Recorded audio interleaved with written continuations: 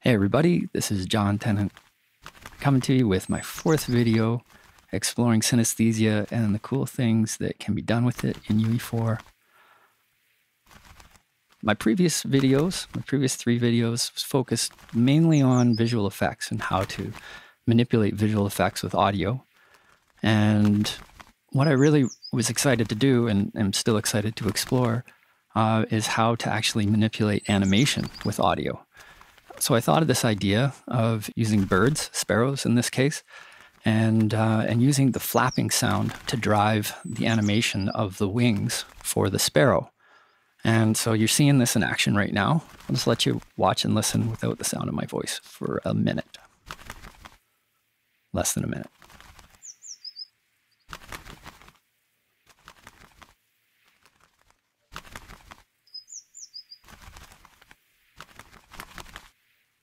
Yeah, so that's probably good enough. As you can see, it works pretty well.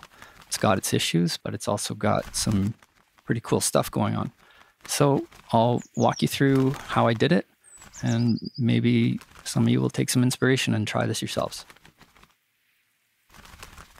So the first thing I did was to set up a blueprint with a mesh, skeletal mesh, and just give them a path to follow. So I used a spline. Just got my sounds attached there and stuff. Nothing sort of untoward about that. But what I really needed to do was figure out how I was going to animate. And so I ended up using blend spaces because they're so easy to drive with an external variable.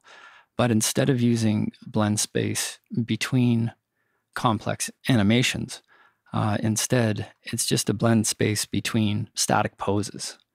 And so as the value for wing flap loudness goes up and down, we get this sort of flapping motion. This is what ended up working pretty good, but it took a fair amount of experimentation to come up with that. I do wonder if there's a way to actually just do it inside of an animation where the value that I feed it from the blueprint would scrub the timeline. Pretty sure there's a way to do it like that, but I couldn't figure it out for this demo, and the blend space idea seemed to work just fine. So there are three main branches of logic in this blueprint, and they all kind of center around these three timers here. And the timers, alpha values, are what move the bird around in a circle and also let the bird go up and down. That's the gravity sim. And then they're also what create the tiny little swerves of the bird, kind of swerving back and forth, like he's grabbing a bite of a mosquito or a fly or something. I'll just show you what that looks like again so you can understand. You can see every once in a while there's a little swerve. So yeah, the three timers are controlling. One's controlling the progress around the spline, around the circle. One is controlling whether the bird's going up or down. And one is controlling the little miniature swerves in and around. And what that looks like in the blueprint is like this.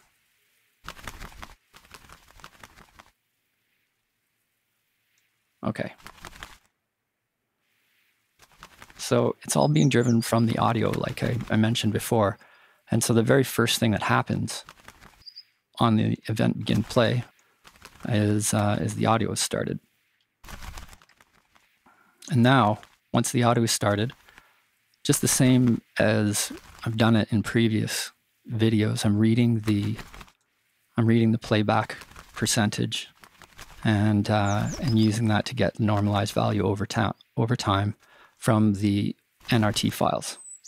And this should be pretty familiar to anyone who's seen my other videos.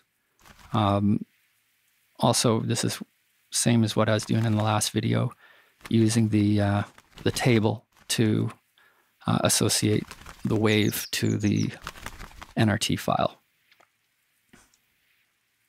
Because the bird flapping is random, of course.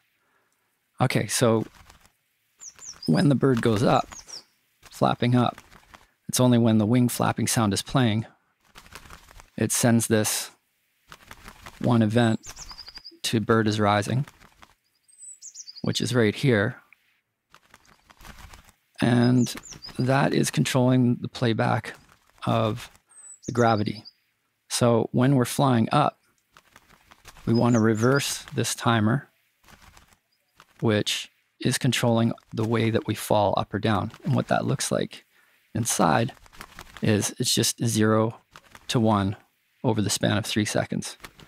So if there's no wing flapping within 3 seconds, the bird will fall all the way down to its bottom height.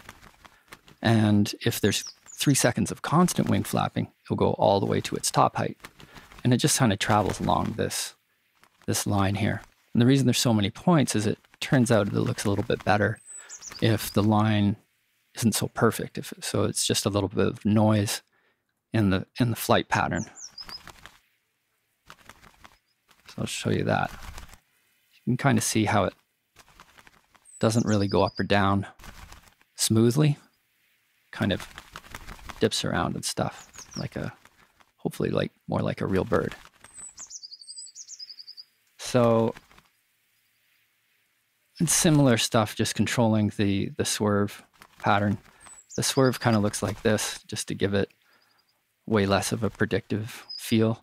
And I'm not going to go into too much detail about how I arrived at all this math, but it was just a lot of trial and error, to be honest. So we're getting the loudness from the NRT file and doing a bit of math on it to make it a more friendly value for how I'm using it, and setting wing flap loudness here. And if we go back to the animation blueprint, you can see that the way I'm setting wing flap intensity with wing flap loudness from this blueprint here. So wing flap intensity is, of course, what's driving the blend space.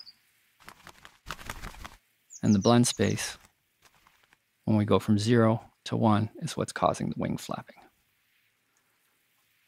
So that's kind of the heart of what I think is cool about this demo. The rest of it, it looks really complex and everything, but it's pretty standard blueprint scripting. I just went to a lot of trouble to making the bird look lifelike, like with this stuff, because I wanted to prove out the concept of just this one thing of using the blend space to drive the animation from a value being read from an NRT file. Another cool way to look at this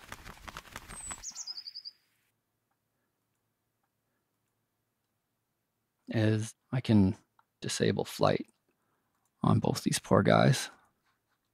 And while it is a cool thing to do, it does give us a chance to really look at this.